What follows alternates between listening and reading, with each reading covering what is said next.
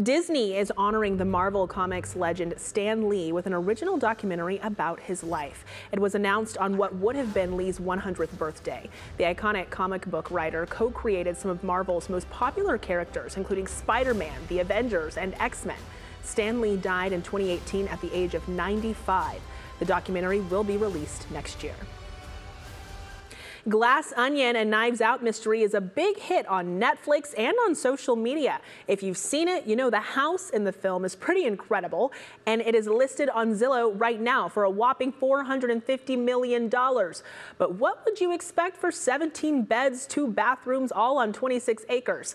Here's the thing, though. The property does not actually exist. Yeah, Glass Onion was actually shot at a hotel and on a soundstage.